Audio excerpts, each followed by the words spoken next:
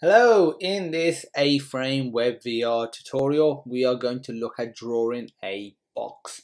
No textures, nothing like that, just keeping it simple, just drawing a box with some colour, with some basic properties such as its size. We'll be covering stuff like textures in a separate video.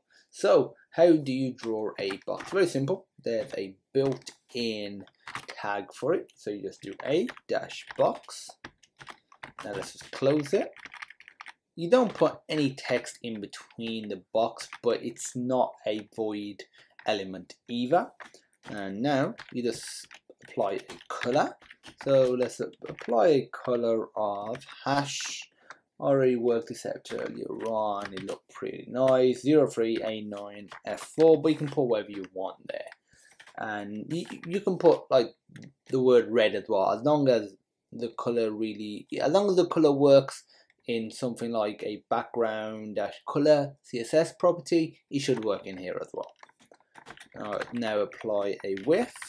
I'm going to apply a width of 2, a height of 1, and a depth of 1 as well. Save that, and now go to my web browser, refresh this. As you can see, we have a box that's popped up. In the first tutorial, in the setting up video, it may have not been evident how to actually look around, move your camera around. On a mobile device, you would use the built-in sensors such as a gyroscope to be able to look around. But on PC, luckily, you can look around by clicking and dragging. So this is a great way of just checking out your scene without having to always load it on a mobile device. So this is the way you would look around, and as you can see, we've got the device, the object right here. You might be thinking, what the hell is happening? It's stretching when I'm, well, sort of rotating the camera and the scene so the object is at the edge, and that's, well, the way the human eye works as well. So don't worry, there's nothing wrong with it. If you do have access to a mobile device, which I do recommend, it looks fantastic on a mobile device. Even something as simple as this, whacking in a phone into something like Google Cardboard, it just looks amazing. It's on a whole nother level. And when you actually start getting onto stuff like videos and images, stuff that we're going to be covering in this series, it just looks absolutely amazing. So that's it for creating a box. There are actually, before I end the video, let me show you some other primitives that you can use. So if you go to docs, scroll down, where am I? See, I use the box. You can use a cone, for example.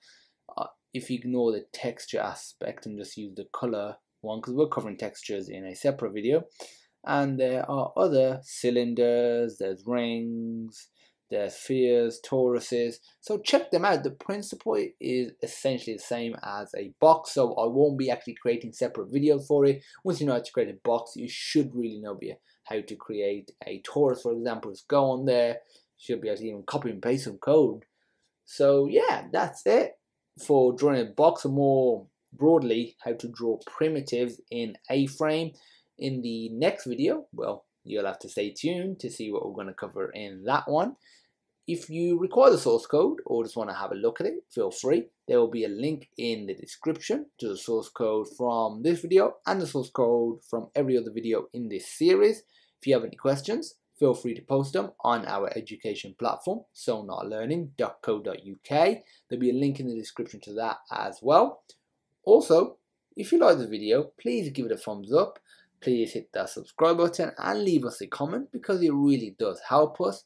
But alternatively, if you didn't like the video for whatever reason, please leave us a comment as well so we can improve it for the next time. And as usual, thank you for watching, and I hope you have a great day.